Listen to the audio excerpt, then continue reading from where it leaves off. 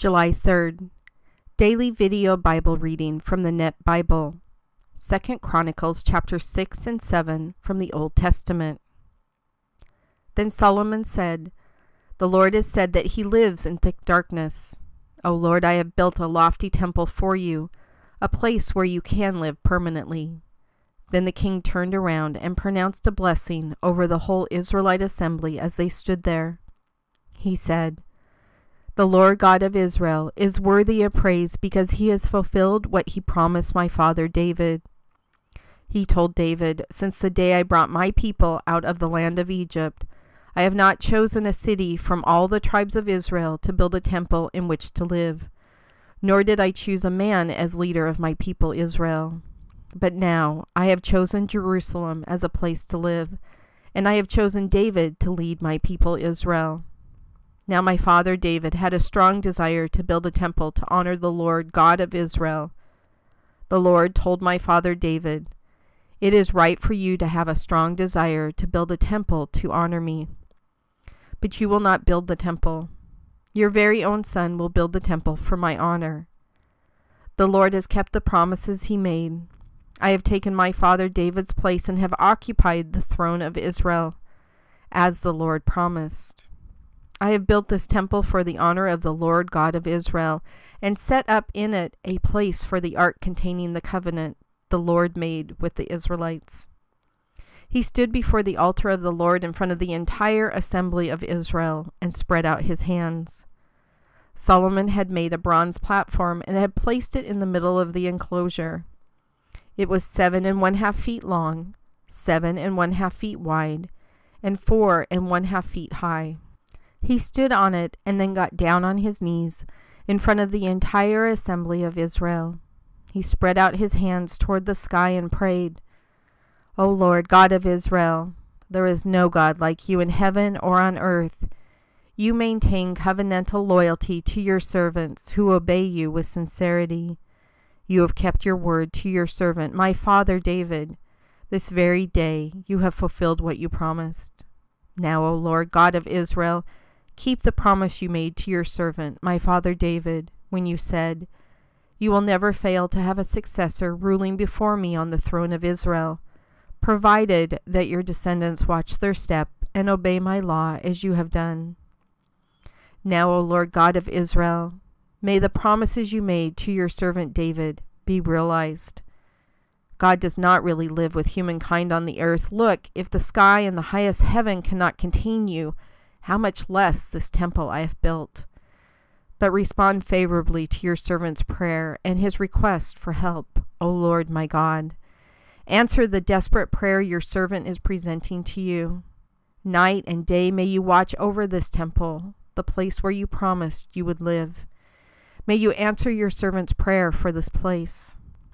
Respond to the request of your servant and your people Israel for this place. Hear from your heavenly dwelling place, and respond favorably and forgive." When someone is accused of sinning against his neighbor and the latter pronounces a curse on the alleged offender before your altar in this temple, listen from heaven and make a just decision about your servant's claims. Condemn the guilty party, declare the other innocent, and give both of them what they deserve. If your people Israel are defeated by an enemy because they sinned against you, then if they come back to you, renew their allegiance to you, and pray for your help before you in this temple, then listen from heaven. Forgive the sin of your people Israel and bring them back to the land you gave to them and their ancestors. The time will come when the skies are shut up tightly and no rain falls because your people sinned against you. When they direct their prayers toward this place, renew their allegiance to you and turn away from their sin because you punish them. Then listen from heaven and forgive the sin of your servants, your people Israel. Certainly you will then teach them the right way to live and send rain on your land that you have given your people to possess. The time will come when the land suffers from a famine, a plague, blight and disease, or a locust invasion, or when their enemy lays siege to the cities of the land, or when some other type of plague or epidemic occurs. When all your people Israel pray and ask for help as they acknowledge their intense pain and spread out their hands toward this temple, Then listen from your heavenly dwelling place. Forgive their sins and act favorably toward each one based on your evaluation of their motives. Indeed, you are the only one who can correctly evaluate the motives of all people. Then they will honor you by obeying you throughout their lifetimes as they live on the land you gave to our ancestors. Foreigners who do not belong to your people Israel will come from a distant land because of your great reputation and your ability to accomplish mighty deeds. They will come and direct their prayers toward this temple. Then listen from your heavenly dwelling place and answer all the prayers of the foreigners. Then all the nations of the earth will acknowledge your reputation, obey you like your people Israel do, and recognize that this temple I built belongs to you. When you direct your people to march out and fight their enemies, and they direct their prayers to you toward this chosen city and this temple I built for your honor, then listen from heaven to their prayers for help and vindicate them.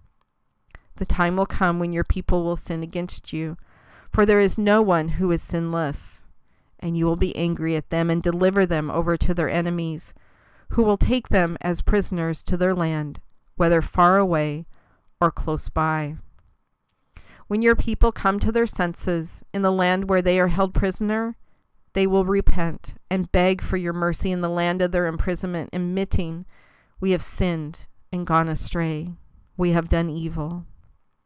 When they return to you with all their heart and being in the land where they are held prisoner, and direct their prayers toward the land you gave to their ancestors, your chosen city, and the temple I built for your honor, then listen from your heavenly dwelling place to their prayers for help, vindicate them, and forgive your sinful people. Now, my God, may you be attentive and responsive to the prayers offered in this place. Now ascend, O Lord God, to your resting place, you and the ark of your strength. May your priest, O Lord God, experience your deliverance. May your loyal followers rejoice in the prosperity you give.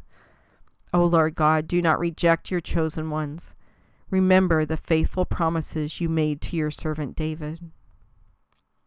When Solomon finished praying, fire came down from heaven and consumed the burnt offering and the sacrifices, and the Lord's splendor filled the temple. The priests were unable to enter the Lord's temple because the Lord's splendor filled the Lord's temple.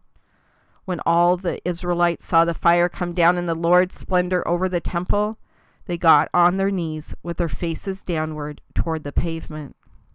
They worshipped and gave thanks to the Lord, saying, "Certainly he is good. Certainly his loyal love endures." The king and all the people were presenting sacrifices to the Lord. King Solomon sacrificed 22,000 cattle and 120,000 sheep. Then the king and all the people dedicated God's temple. The priests stood in their assigned spots, along with the Levites who had the musical instruments used for praising the Lord. These were the ones King David made for giving thanks to the Lord, and which were used by David when he offered praise, saying, "Certainly his loyal love endures." Opposite the Levites, the priests were blowing the trumpets, while all Israel stood there. Solomon consecrated the middle of the courtyard that is in front of the Lord's temple. He offered burnt sacrifices, grain offerings, and the fat from the peace offerings there, because the bronze altar that Solomon had made was too small to hold all these offerings. At that time, Solomon and all Israel with him celebrated a festival for 7 days. This great assembly included people from Lebo Hamath in the north to the brook of Egypt in the south. On the 8th day they held an assembly, for they had dedicated the altar for 7 days, and celebrated the festival for 7 more days. On the 23rd day of the 7th month, Solomon sent the people home. They left happy and contented because of the good the Lord had done for David, Solomon, and his people Israel. After Solomon finished building the Lord's temple and the royal palace and accomplished all his plans for the Lord's temple and his royal palace, the Lord appeared to Solomon at night and said to him, "I have answered your prayer and chosen this place to be my temple, where sacrifices are to be made. when I close up the sky so that it doesn't rain, or command locusts to devour the land's vegetation, or send a plague among my people, if my people who belong to me humble themselves, pray, seek to please me, and repudiate their sinful practices, then I will respond from heaven, forgive their sin, and heal their land. Now I will be attentive and responsive to the prayers offered in this place. Now I have chosen and consecrated this temple by making it my permanent home. I will be constantly present there. You must serve me as your father David did. Do everything I commanded and obey my rules and regulations. Then I will establish your dynasty just as I promised your father David. You will not fail to have a successor ruling over Israel. But if you people ever turn away from me, fail to obey the regulations and rules I instructed you to keep, and decide to serve and worship other gods, then I will remove you from my land I have given you. I will abandon this temple I have consecrated with my presence, and I will make you an object of mockery and ridicule among all the nations.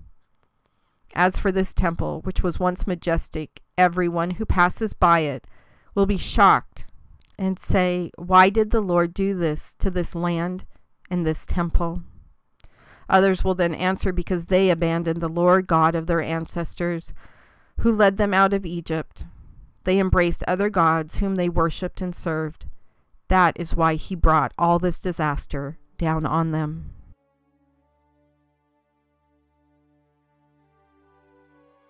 God, in light of all that's happening in our world right now, this has to be one of the hardest passages for me to read out loud.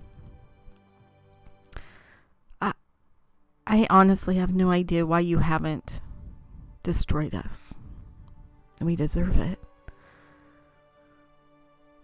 This world we live in now is so far away from anything, even remotely, what it talks about not to do in the Bible. We're like Sodom and Gomorrah times 1,000. And recently bills have been passed approving those choices of sinful behavior.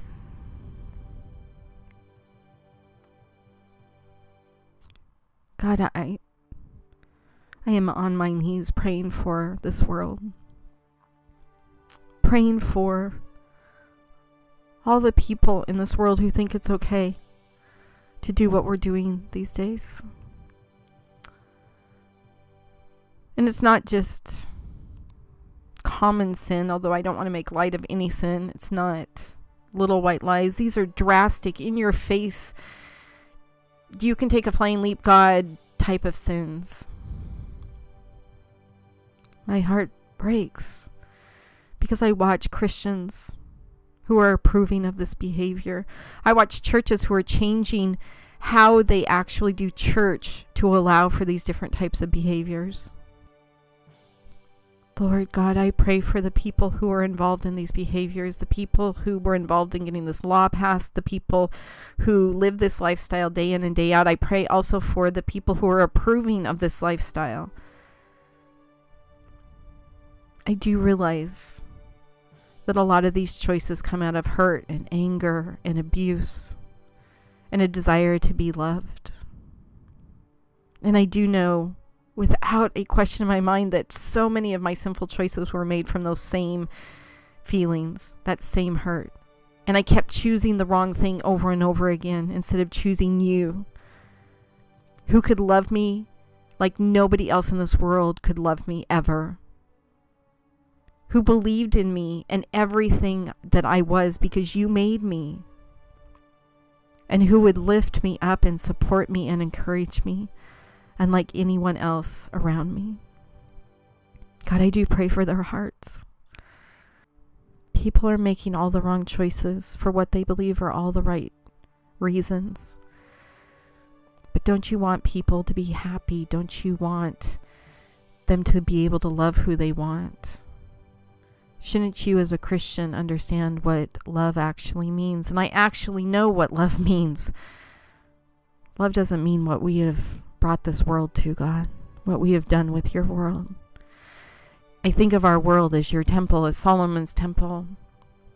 where Solomon prayed over and over and over again, please, I know that these people will go astray, and please, when they find themselves in prison, whether it be a literal prison or something that they've created, and they realize the error of their ways, and they pray to you, God, please, please listen to them. And God, I would love to pray that to you, because there's so many people who have created this prison. And it's not just obviously the sexual immorality that's happening, it's everything in this world. See, I don't know if I can pray what Solomon did, because I don't see us repenting from this. I don't see people willing to give up this lifestyle. I don't see people understanding what they have done in this world, the decisions that they have made. One of my friends just posted on Facebook how excited she was at these recent events, and lots of people have, but this one just struck me so clearly. She was so happy for them that they got to live the life that they've been wanting to for such a long time. And yet her well wishes and her excitement, she had no idea, because she thought they were coming from such a great place, but they were actually condemning these people to death. God, I don't know why you don't destroy us. Although the flip side of my prayer is also, why don't you destroy us? It's so hard to watch what we have done to your temple. God, I'm on my knees, begging for forgiveness for what the world has done, including myself. I'm begging for you to change their hearts. I'm begging for you to change their attentions and focus of all of these worldly things. I humbly beg you, if it's in your will, that they will turn away from these things and turn towards you and understand that their decisions aren't just destroying them and the people around them, but their decisions, just like we saw with Israel in the early years in the Old Testament, are destroying an entire country, are destroying an entire continent, are destroying an entire world. God, I don't even know what to pray to you, because this is so big. I pray for grace. I pray for mercy. I pray for forgiveness. I pray with full knowledge that we don't deserve any of these things at all. And I pray, like Solomon did, that you'll hear me, that you'll listen to the small shimmer of voices from the Christians who know all of this is wrong, and all of this is going sideways, and all of this is upside down. I pray that you'll listen to the remnant, God.